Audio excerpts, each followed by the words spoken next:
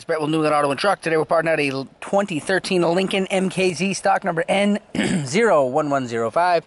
121K on the bad boy. Got a good left front lamp on here, good left headlamp. Looking clean. Got a good left fender here. A couple of small paint blemishes.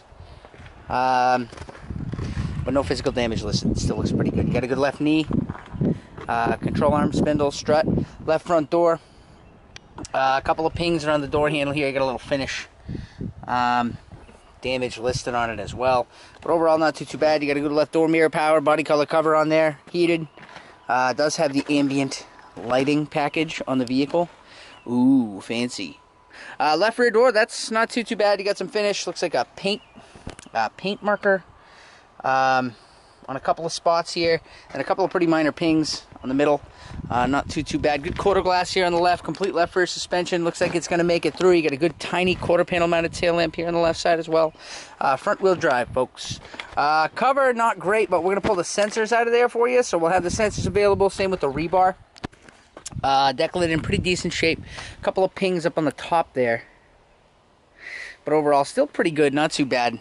Comes with the hinges, the lights, and the backup camera. A couple of pings on the quarter on the right side, but again, not too bad. Still looks good. Good quarter glass on the right rear door. One small ping beneath the door handle. You got a couple of scratches as well. You got one over here. It's decent. Parting out the right front door here. Good glass, good regulator in there. Let's swing around. Oh, I'm sorry. Right door mirror. Right door mirror is in good shape. That's clean.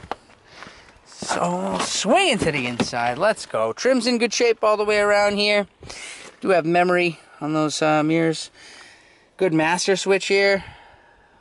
Electric seats. Electric seats. Pretty good shape over here. Not bad. Not too bad. We'll take a look here. Passenger seat. Still pretty good shape. No rips, no tears, no burn holes. Good dash bag on the passenger side. Got a good glove box as well. Good receiver in here, good display, control panel, center console's in good shape. Got a good speedometer in the vehicle, good roof bag on the driver's side. There's no oil in the engine that has 121K on it. So I'm not going to start it and blow it for you, I'll just wait. But, as always, you guys know the drill. You got questions, sales got you covered, they got your answers. Give them a call, they're going to be more than happy to give you the help that you need.